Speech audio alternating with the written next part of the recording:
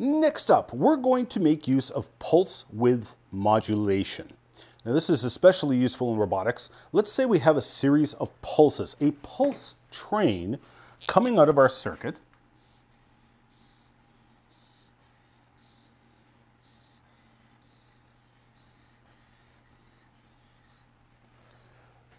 That pulse consists of a positive voltage.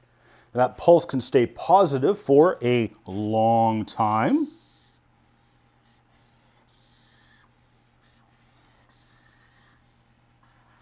Or it can stay on for a short time.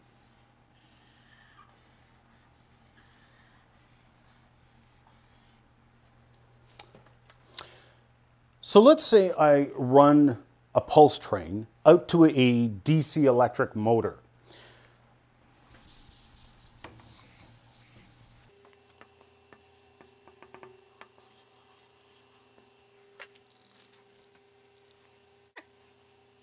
When the pulse goes positive, the motor wants to turn.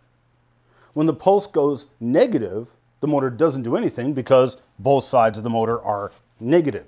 There is no current flow through the motor. So if the pulse width is really short,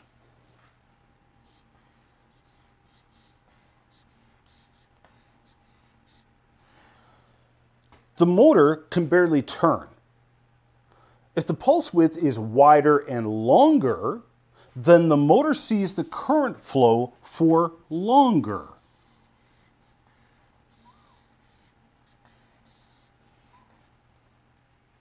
And it turns farther and faster before the pulse ends and goes to zero, with no current flowing through the motor.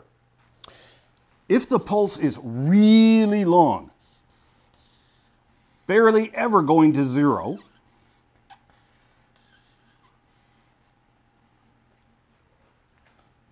the motor will run at almost full power because it has power applied to it for almost 100% of the time. So think of it this way. If the pulse is only on for 5% of the time, the motor is only seeing an average of 5% of the supply power.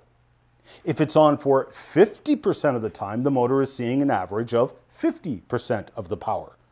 We call this pulse width, or the width of the pulse, the duty cycle. If the pulse is only on for 20% of the time, that's a 20% duty cycle. If it's on for 100% of the time, that's a 100% duty cycle. You get the point. So if our power is 100 volts, but we're only running at a 5% duty cycle, then the motor feels like it's running on 5 volts average. 100 volts for 5% of the time, 0 volts for the rest of the time. Thus, the motor turns really slowly. So you can see what's going on here. It's a way to control the speed of an electric motor. So we're going to build a pulse width modulated circuit, or PWM for short, using 2 555 timers and a MOSFET power transistor, and actually control the speed of our little DC electric motor. Here is our complete schematic diagram, which you can find in the downloads for this lesson. Looks a little intimidating at first, doesn't it? Now, many circuits will seem huge and daunting at first. Don't let it intimidate you, because you already know what this circuit is going to do, and you already know how you're going to do it. So just break up the circuit into sections. Here's the first timer, which is just set up in astable mode and sends out about 100 pulses per second to the second timer. Now, you already built this circuit. We're just changing a few values of the components so it runs around 100 pulses per second. The pulses go into the second timer, which is set up in monostable mode. So whenever the pulse from the first timer hits this one, it is triggered to send out a pulse. But it's got a pot in the circuit, which will determine how long that pulse is coming out. Then that pulse gets sent to a power transistor, switching your DC motor on and off really fast. We're modulating the pulse, so how long it turns on and stays on is determined by these circuits. We've put a reversed biased diode across the motor because it has huge coils in it, and so the diode protects against flyback voltage. There's also a diode reverse biased across R2 in our astable 555. Now, if you recall, C1 charges through R1 and R2. Then pin 7 connects R2 to ground, so C1 discharges through R2 only. So when the discharge happens, pin 7 is negative and the capacitor is now a positive charge. So the diode is now forward biased and discharges the capacitor almost instantly. Pin 7 opens, so now R1 pulls the cathode positive. The diode is now reverse biased, forcing the capacitor to charge slowly through R1 and R2. So the output pulses have very short spikes coming out of pin 3. If the pulses coming out are longer than the pulse width coming out of the second timer, it completely messes things up because the trigger pulse overlaps the driving pulse. So you wind up with like weird beat notes, say every 8 pulses or so when the pulses line up. All the other pulses are erratic in length. So once you built up the circuit, got it functioning and played with it, pull that diode out and you'll see what I mean. Basically, you'll be sending a stream of erratic pulses to the servo.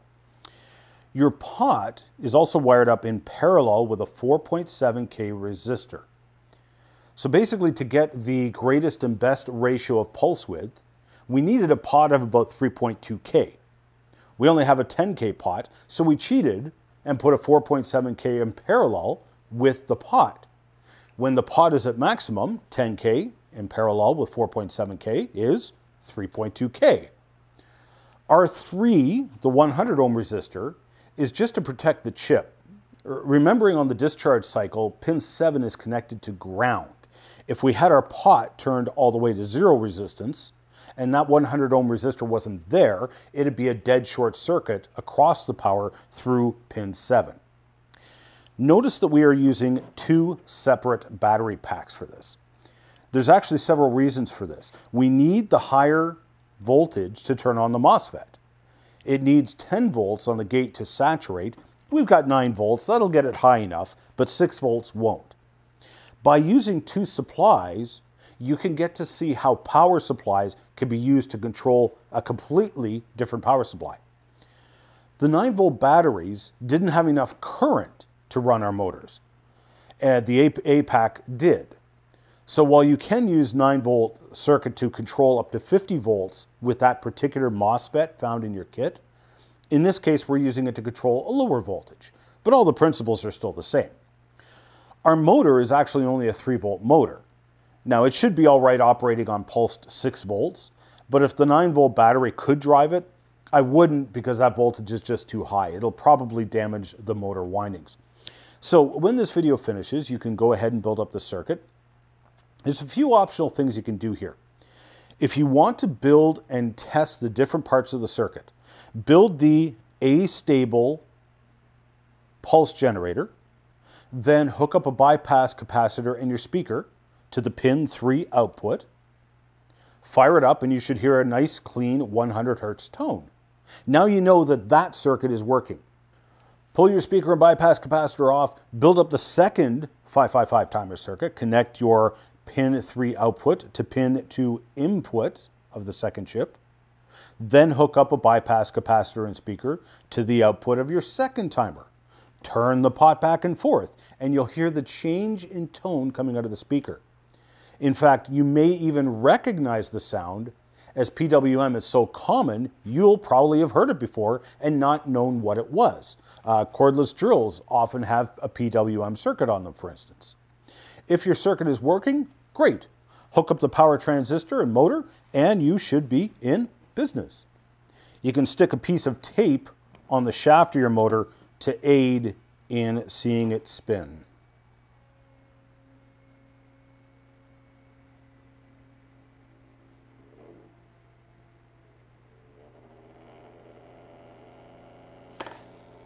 All right, build away.